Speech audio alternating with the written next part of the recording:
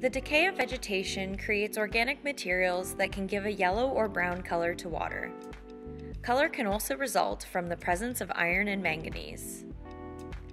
Color may be expressed as either apparent or true.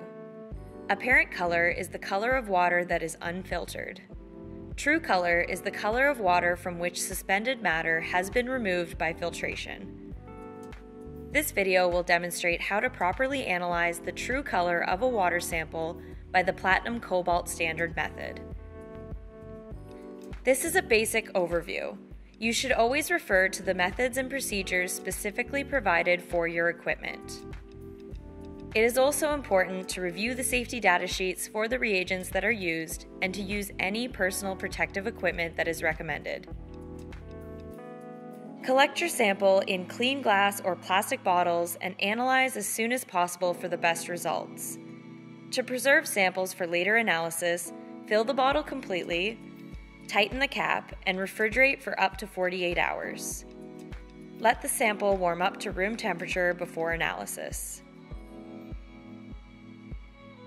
We will be using a Hawk DR3900 spectrophotometer for our demonstration.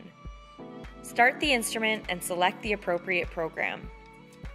Information on sample cells, adapters, and light shields can be found in the method. To measure true color, both the blank and the sample waters need to be filtered first.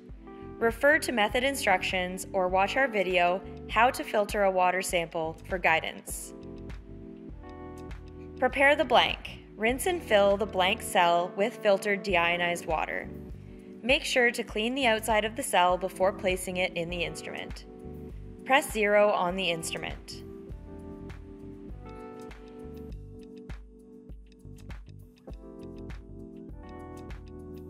Prepare the sample by rinsing and filling with the filtered water sample.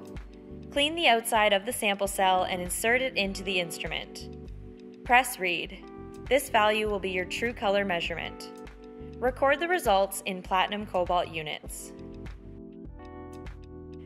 For low-range color, under 15 platinum cobalt units, use the same cell to zero the blank and read the prepared sample. Make sure the cell is rinsed well and conditioned with the sample.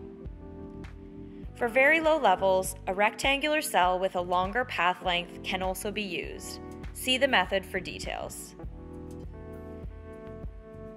More videos and helpful resources related to drinking water are available on our Drinking Water Resource Library. Visit our website to learn more about our training courses and pilot testing services.